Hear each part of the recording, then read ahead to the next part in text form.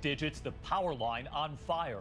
Firefighters rushed to the hospital, and the flooding, the major bridge that gave way, the driver teetering. Outrage tonight and calls for an apology. Do American veterans deserve one? After what Donald Trump said about John McCain.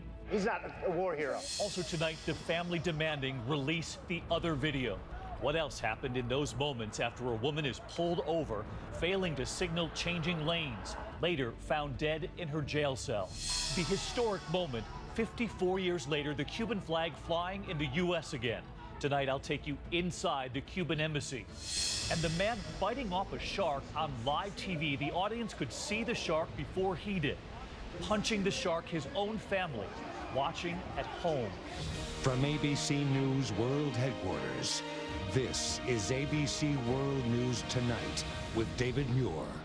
Good evening, and it's great to have you with us here on a Monday night. And much of this country sweltering this evening, and for many, it is about to get worse. Here in the Northeast, the blackout inside this major hospital blamed on the heat tonight. The power line in flames elsewhere. The extremes on the other side of the country. In the West I-10 in California, a major bridge giving way after torrential downpours weakened the bridge. A 30-foot section completely gone there. And this car dangling, the driver safe in it all.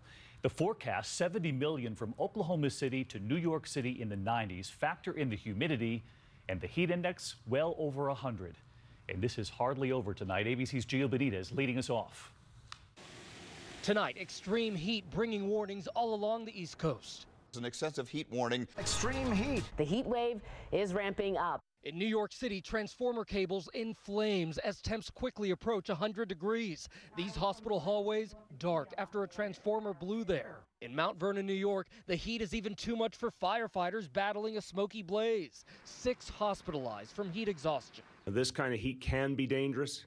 People have to make smart decisions. In Philadelphia, the city has activated its emergency heat line. Nurses on hand to take calls as the temps get dangerously hot. The heat index is 99 degrees right now. So what does that mean for someone who's in a car, for example? In a car, it's dangerous, and also just this is the area where a fan's not going to help you. Already this year, 10 children have died after being left in hot cars. That's why these Good Samaritans in Kansas busted open this car window to save a child who was accidentally left in the scorching heat. Tonight, the child is okay. The parents cited for child endangerment. And at emergency rooms like this one, doctors are reminding us that kids and the elderly are most at risk. So wear light and loose clothing, take some cool showers, and drink lots of water, David. Gio Benitez leading us off from Philly tonight. Gio, thank you. And as we showed you at the top of the broadcast, a driver lucky to be alive teetering over that bridge. In fact, we're told tonight 30 miles of bridges throughout the storm zone being inspected tonight, possibly weakened by the storms. In Moreno, California, streets turned into rivers. Incredible pictures. And in Wickenburg, Arizona, that is a pool right there in the backyard surrounded by the rushing waters. ABC's Matt Gutman takes us to that part of I-10 that simply gave way. Oh my God. Torrential rains and flash floods swamping the drought-ridden Southwest. The street is flooding.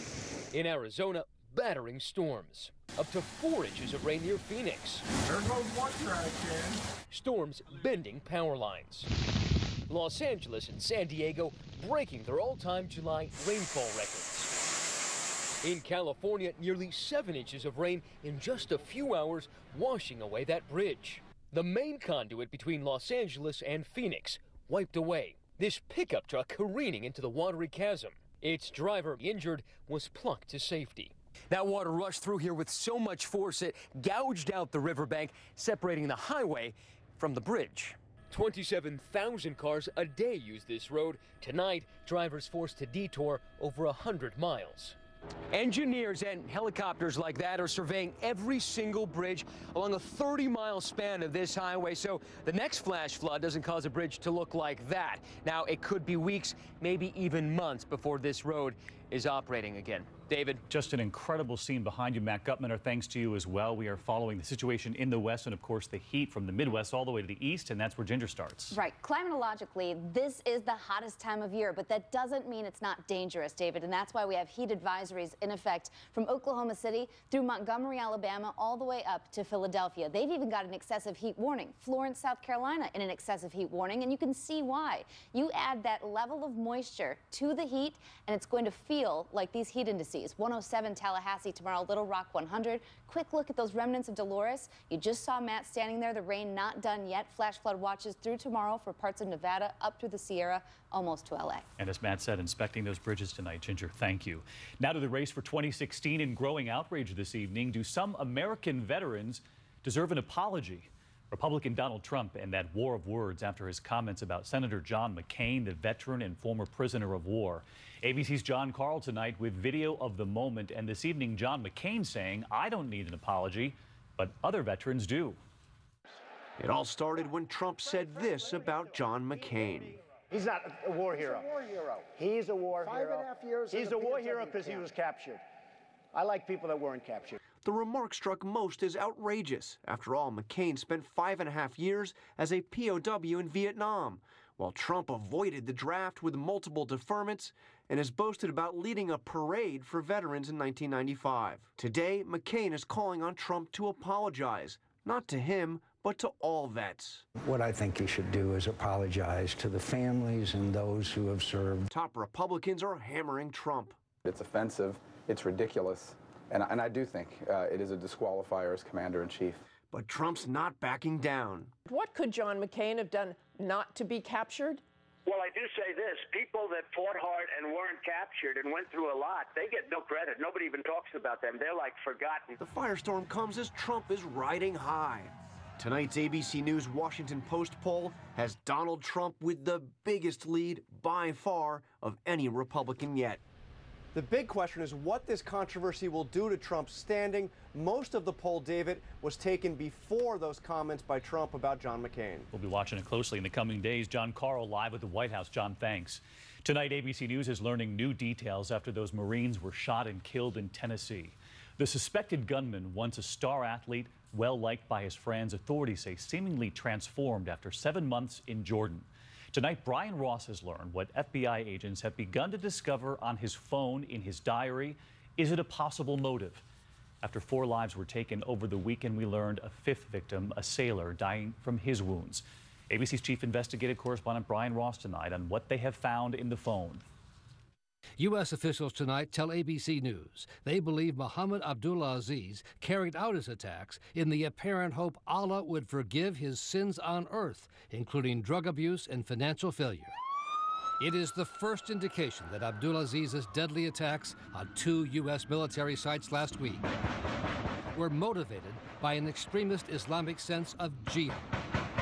Officials say an examination of Abdulaziz's smartphone turned up no links to ISIS, but did reveal he searched a number of jihadist websites prior to his deadly rampage, hoping to get religious justification to wipe the slate clean of his personal failures. And there were many. His family has told the FBI that Abdulaziz, seen in these new photos provided to ABC News, was mentally ill, abusing drugs, unable to hold a job, facing bankruptcy, and fearful of an upcoming court appearance for drunk driving. In his diary, recovered by the FBI, Abdulaziz wrote about committing suicide and becoming a martyr after he was fired from a job in 2013. In a phone call 2 days before the attack, the family says Abdulaziz called his sister to tell her of the shame he felt as a devout Muslim over his arrest for drunk driving and his dread of the pending court appearance. Tonight, the family believes that may well have been the trigger, David, for what happened. All right, Brian Ross tonight. Brian, thank you. Now to that case making national headlines. The young woman discovered dead in her Texas jail cell. Authorities say it was suicide. Tonight, her family ordering a private autopsy, her death coming just 3 days after being pulled over for a routine traffic stop. The video showing what appears to be some sort of altercation there, as tonight there are growing calls for other video from those same moments never before seen in public to be released. And here's ABC's Ryan Smith. This cell phone video sparking outrage. capturing the only view of Sandra Bland's arrest until now. Tonight, Bland's family speaking out about that dash cam video also showing the arrest. And according to the Bland family's lawyer, this dash cam video indicates an officer said Bland would get a warning, yet asked her to get out of the car. I've seen the dash cam video. It really calls into question why it is, for a routine traffic stop, she was asked to even get out of her car. Sandra's arrest, police say, happened after she kicked an officer. But in the cell phone video, she claims they roughed her up. Traffic signal, slammed me into the ground and everything. The 28-year-old Bland found hanged to death with a trash bag in her cell 3 days after that arrest. Now the Bland family starting their own investigation and conducting an independent autopsy. This could have easily been anybody's neighbor, anybody's friend. Tonight, community leaders expressed outrage over the case, suspecting foul play, but those private autopsy results are expected in the next 24 to 48 hours, along with that new dash cam video's release. All right, Ryan, thank you. Now to that bombshell revelation in the Bill Cosby case. Dramatic new details from a deposition secret until now. The comedian explaining in chilling detail how he allegedly seduced young women using drugs, asking about their personal lives, their families, to apparently gain their trust. Here tonight, ABC's Lindsay Davis. Tonight, Bill Cosby's legal team is fighting back against the release of a 1,000-page deposition where Cosby spoke openly about how he used drugs and fame to seduce women. Cosby described sexual encounters with at least 5 women, even asking one of the alleged victims questions about her father's death from cancer to get close to her. The lawyer asking, "Did you ask her those questions because you wanted to have sexual contact with her?" Cosby answers, yes. The deposition was part of a 2005 lawsuit filed by Andrea Constant, who claimed Cosby sexually assaulted her. But Cosby says the relationship was consensual, even describing a romantic dinner by the fireplace, complete with cognac. Cosby doesn't deny serial philandering. As for the Quaaludes, says some women willingly took them. When asked whether a different woman from Constant was in a position to give consent to sex after he gave her Quaaludes in 1976, Cosby said, "I don't know." Never charged with sexual assault, Cosby settled the Constant case out of court. More than 24 women have accused Cosby of assaulting and/or drugging them, something he's always denied. A source close to Cosby saying he settled to avoid embarrassment. And today, one of Cosby's lawyers telling the Philadelphia Inquirer the release of that deposition was a violation of the confidentiality agreement, something he says they will deal with very vigorously. David? Lindsay Davis, thank you. We are just back from Washington tonight, where history was made today. After more than 5 decades, the Cuban flag is flying in our nation's capital again. Tonight, I take you inside the Cuban embassy, where we asked, will President Raul Castro come to the U.S.? And will President Obama be welcomed in Cuba? Just inside the gate at the Cuban embassy in Washington today, the first thing we notice, the empty flagpole. 54 years have gone by, no flag. A crush of cameras across the street, more than 5 decades since the U.S. cut off ties with Fidel Castro's Cuba. The era of Americans vacationing, gambling. The Monte Carlo of the Americas. Just 90 miles off the coast of Florida, long ago silenced. Today, a new chapter. The Cuban flag flying again. The curtain removed from the plaque, now reading the Cuban embassy again. And the foreign minister who works with President Raul Castro sitting down with us. Did you ever think that this day would come? Certainly. You did? I was always sure that this day happens, but I didn't know when. Our trip to Cuba just this year, the average family there making under $30 a month. The children hadn't seen an iPhone before. They tell me they want to see the United States. While back in Washington today, at the top of the stairs, we find the same Cuban flag taken down all those years ago. This flag was saved as a premonition that this day would come. Absolutely. More than a premonition. And the day has come. Exactly. But there are major hurdles ahead. The economic embargo still in place. Congress must approve lifting it. Already American cruise lines getting ready, airlines ready too. And tonight, the line outside the American embassy in Havana growing. And we ask if Fidel Castro's brother, Raul, who is now president, will make the trip to the U.S. Do you think that your current president, President Castro, will come visit the United States? I'm sure, but I don't know when. And President Obama visiting Cuba? Let me say that President Obama will be really welcome in Havana City. Cuba's foreign minister sitting down with us today. The Cuban embassy reopened in Washington.